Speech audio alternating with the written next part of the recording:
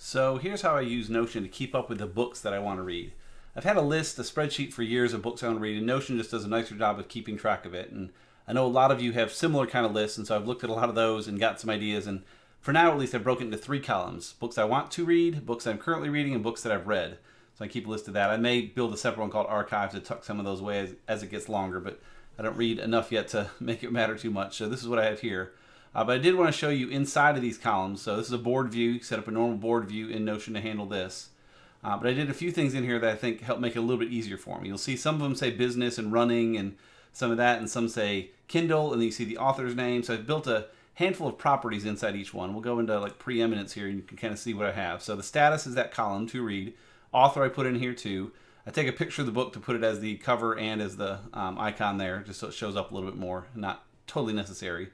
The big one, and the reason I started my spreadsheet years ago, was why. I would add books to a list or throw them on my Kindle, and then months later come back and say, why on earth did I get that book? What inspired me? So now I make a quick note of just why I got it, so when I come back to it later, I say, oh yeah, I remember he spoke there, and it did sound interesting, so I remember to read it.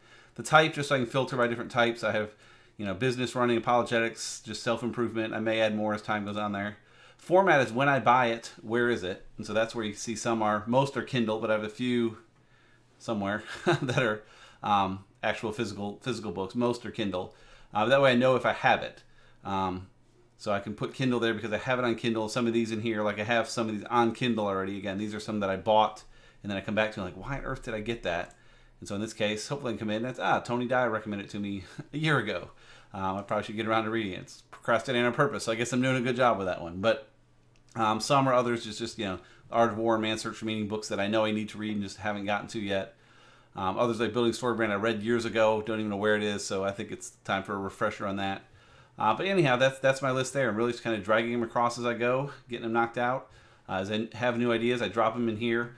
A lot of times, before things hit Notion, just because Notion is still a little clunky to add things to quickly on the go, I'll throw it in Google Keep. Like when I was at this luncheon about preeminence, I just pulled up Google Keep, or maybe in a little notebook in my pocket and just wrote Preeminence by Glenn Jackson. Then when I got home, I processed that, put it in here, got the picture, sort of made notes of it. But long term, when it's time to sit down and read, I can pull this up.